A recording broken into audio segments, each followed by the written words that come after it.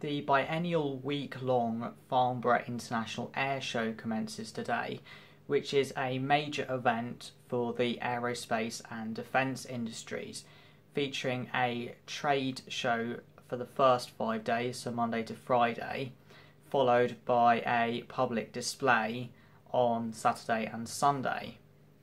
Attendance over the course of the week can get into the couple of 100,000 region, which is obviously rather more than would typically pass through the airport site in the course of the week, and therefore special capacity solutions are required to be deployed in order to enable a usable mobile experience. And so far Vodafone has been the network to jump to that challenge, with a couple of temporary sites which were first spotted by Jake when he was picking up Vodafone's Band 7 in his area, which has not been deployed up until this point.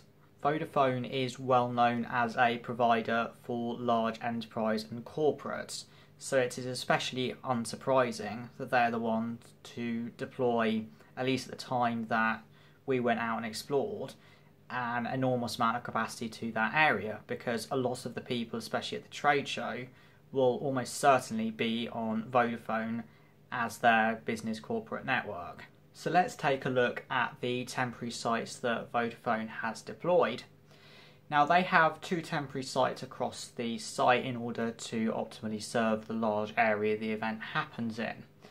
Each of these temporary masts, also known as cells on wheels or COWs, have 2 sets of antennas on them, so 6 antennas per temporary site. And broadcasting from each site through all these antennas is a variety of bands for 2G and 3G and 4G. Specifically in the case of Vodafone, they have their 2G, 3G on 900 MHz and then 4G on 800, 1800, 2100 and 2600 MHz. The 2100 MHz is completely refarmed, and this means they have 50 MHz paired of 4G deployed on the temporary sites, which is a lot of capacity.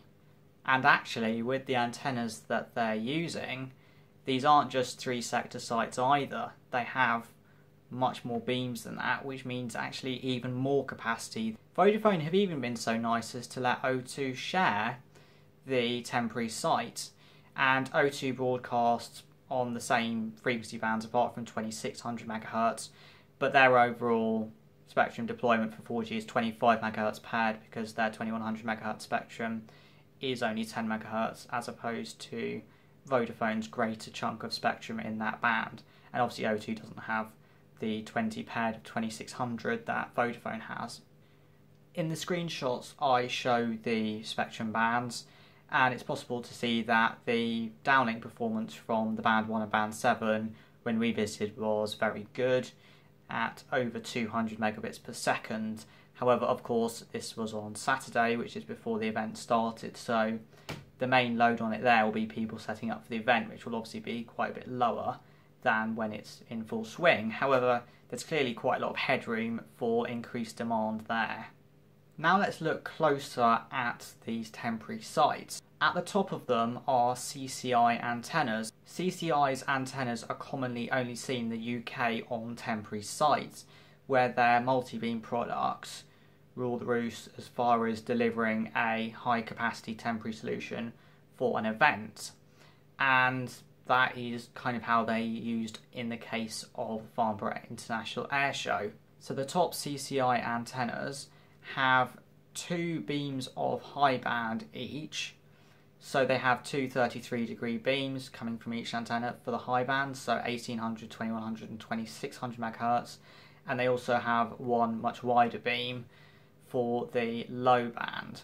The low band could be used for either the 4G 800 MHz or the 2G, 3G 900 MHz, depending on what is broadcast on the antennas below.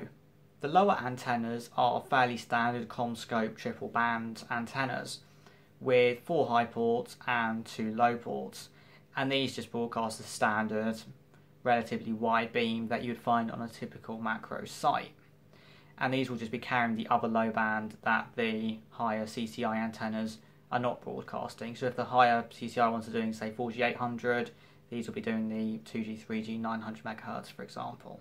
Also, a point of note is that the antennas on these temporary sites are quite noticeably down tilted, and that will be because these are designed to provide coverage and capacity to a specific area rather than targeting the broad coverage, because, like I say, this area does have coverage from macro sites around the airport already, and therefore, in order to prevent excessive overlap and for signal optimization purposes, they have down tilted the antennas to ensure optimal performance for the airshow, as well as around the surroundings, which could otherwise be impacted if the antennas were not tilted appropriately.